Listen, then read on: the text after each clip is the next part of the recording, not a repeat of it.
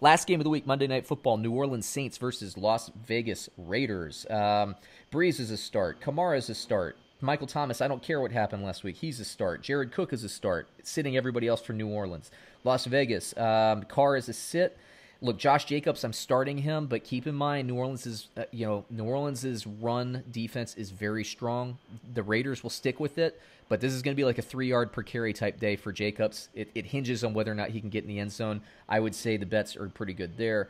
I'm a start on Ruggs. I'm a start on Waller. Sit everybody else for the Raiders. Take it away, David.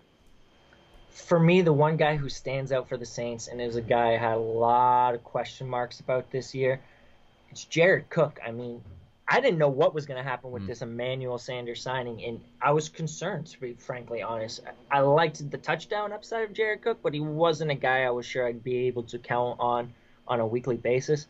He had 5 for 8. He was the leading receiver week 1, with Emmanuel Sanders also catching a touchdown. Drew Brees only threw for 160 yards. Cook had 80 of them. That's half of Brees' yards. So this was a bit of a litmus test for me for Jared Cook, and I think he passed it with flying colors.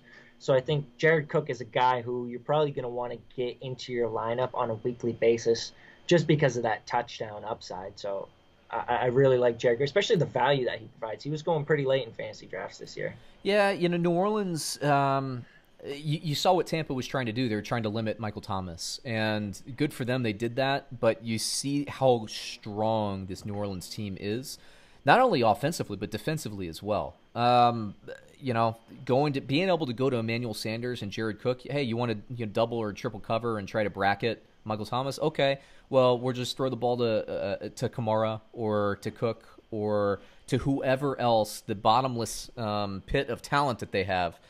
They're a tough team to beat, man. And the Raiders, look, Josh Jacobs getting 3 touchdowns. It's not a shocker.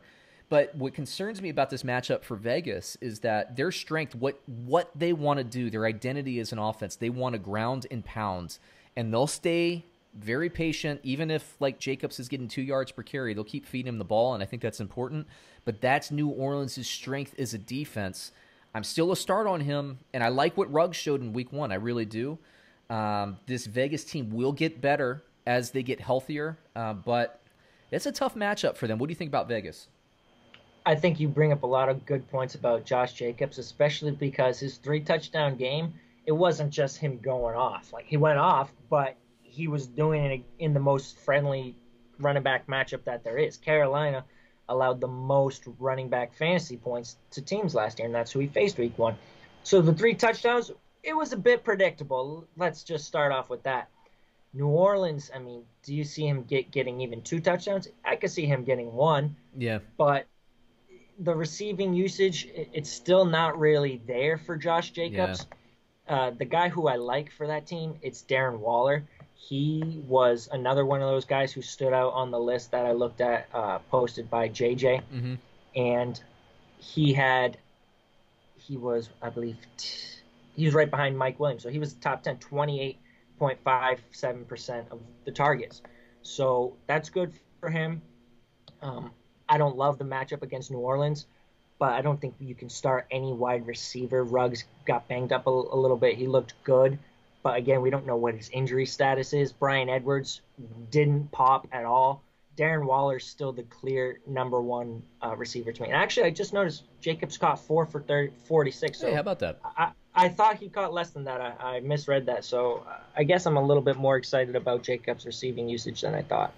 One of the things I love, especially as a bettor, and I'll hit you with the line in a second, but Vegas, first of all, people are always down on the Raiders over the last, 2 or 3 years. Like, Gruden coaches teams, and I love teams. Tennessee's very much like this for me. I love teams that will say, we're going to run the ball, we're going to stick with it. If we're getting 3 yards per carry, it's not sexy, but we're going to stick with it because we know in the fourth quarter, when we're trying to, basically control clock in that game, if we're within a score and we have 6 minutes left, we're just going to run the ball tirelessly through you, eat up the clock, and get that last score to win the game. Vegas does that. My concern, again, I'm repeating myself here, but New Orleans, their strength of their defense is that run defense. I think the line, New Orleans is minus 5.5. New Orleans minus 5.5 against the Raiders. Let me just throw it to you. Who do you think is going to win in that spread? I'd take New Orleans.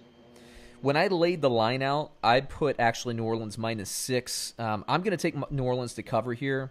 I think it'll be within a touchdown.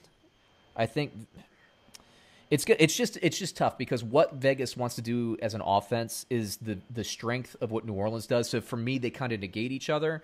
And then New Orleans' offense is just so damn good. I know Vegas, the Raiders' defense is getting better, but they still give up 30 points to a team that couldn't convert, in the red zone too often in Carolina. I think they're just the Vegas right now is outclassed by New Orleans, so I'll take New Orleans to cover that spread. So there you go, bud. That's about an hour and 50 minutes of fantasy football talk. We will be breaking this into segments on YouTube, so check that out. Please like, subscribe, and comment. Man, that's a lot of fantasy football talk, David. I love it. Yeah, everybody. So we'll catch us next week, and I'm looking forward to these Monday night games, and we're getting a lot of answers to questions. So we're fast and furious with this thing. Catch you next week. Have a great week. Win your fantasy football games, everyone.